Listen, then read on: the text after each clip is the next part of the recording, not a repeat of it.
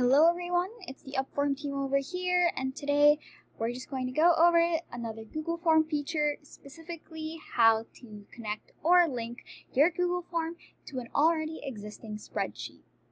Now, first things first, obviously, as we usually start our videos, we want to have a Google Form already up, and we're just going to use one of our pre-made templates where we already have one response, as you can already see. Now, it's just a matter of actually going through the same process of creating a spreadsheet that connects to your Google Form, but in this case, we want to link it to one that already exists.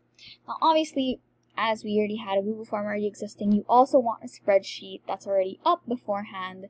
So in this case, we actually do have a sample spreadsheet that's already up, and our goal is to connect this spreadsheet to this Google Form. Now, first things first, you're going to want to head over to Responses, which is located in between the Questions and Settings tabs at the top. Once you've hit Response, or the Responses tab in this case, you're going to head over the top section over here and towards the upper right portion of said section where it says Create Spreadsheet. Now you're going to want to hit this, even though it says Create, we're trying to link it in this case, but the button still has the same function. So hit Create Spreadsheet, and as you can see, even though it did tell you that it was going to create a new spreadsheet, you can actually select an existing spreadsheet to connect to.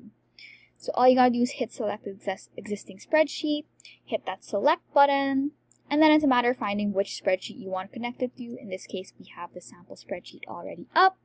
Just select your corresponding spreadsheet and then hit the Select button at the bottom left.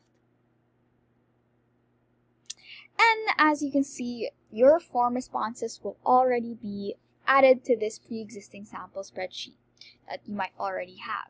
And in case you actually did have information on this sheet already beforehand, don't worry, it's not been deleted. It's all at the bottom. It's just on a different page. So the way that these Google Form linkings work is that it'll create a completely new page where they'll start inputting this new information so that any pre-existing information that you might have beforehand will not be affected whatsoever.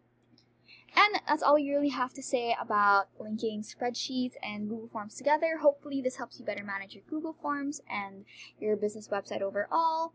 Be sure to like and subscribe this video, and if you need any more help with managing your Google Forms, check out the rest of our channel using either the link on the upper right corner of this video or any of the links below. See you next time!